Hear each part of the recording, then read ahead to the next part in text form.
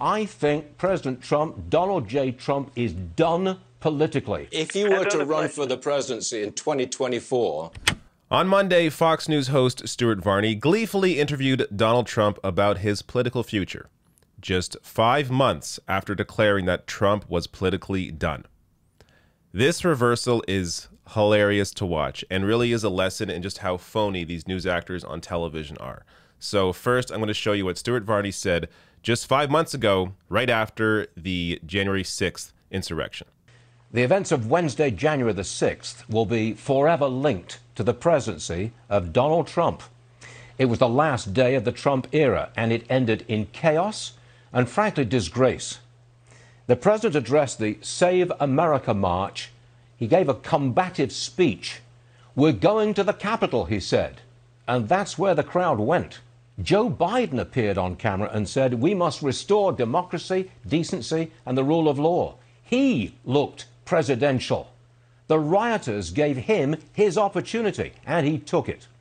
A couple of hours later, John Ossoff was declared the winner of the Georgia Senate seat, confirming a Democrat sweep of power.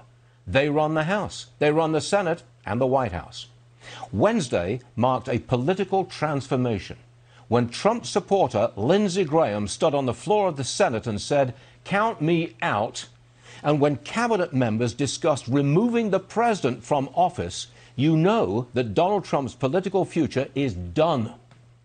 Matt Schlapp is with us, well-known conservative, frequent guest on the program. I'm not sure he likes what I've just said, but I think President Trump, Donald J. Trump, is done politically. What say you? Incredible.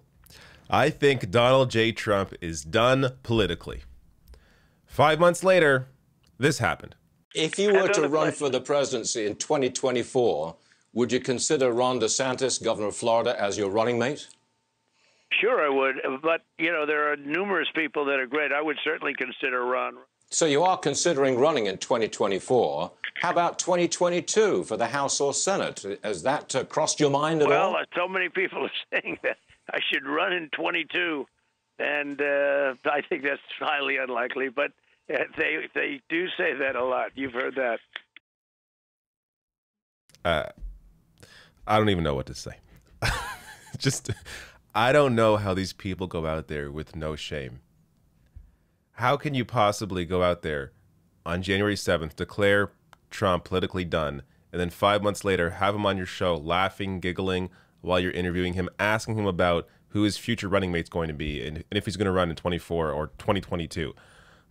It's just amazing. And of course, there was no pushback at all on anything throughout this interview. Daily Beast wrote this saying, Fox Business Network anchor Stuart Varney offered absolutely no pushback when former President Donald Trump used his Monday morning interview to peddle a baseless and totally bonkers conspiracy theory claiming Facebook stuffed phony ballots during the 2020 presidential election.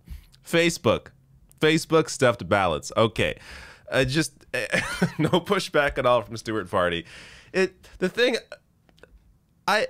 think Stuart Varney knows that Donald Trump is completely full of shit, but he's in this job where all they care about is the ratings, and Stuart Varney cares more about the money he's making being a host for Fox than he actually does about anything else. He has no principles. He doesn't care at all. So he'll happily, just completely change positions from this to that, completely reverse what he said before, because he doesn't care. As long as the paycheck keeps coming, then he'll listen to whatever, his overlords at Fox News want him to do. And if that means bringing on Donald Trump to have a giggling interview with him and talk about his political future, then he'll do that. But it really shows you that these networks, especially, of course, Fox News, I don't have to say it. They don't care about facts, obviously, and I think it was pretty clear here, and maybe one of the most obvious examples that we've ever seen from a Fox News host.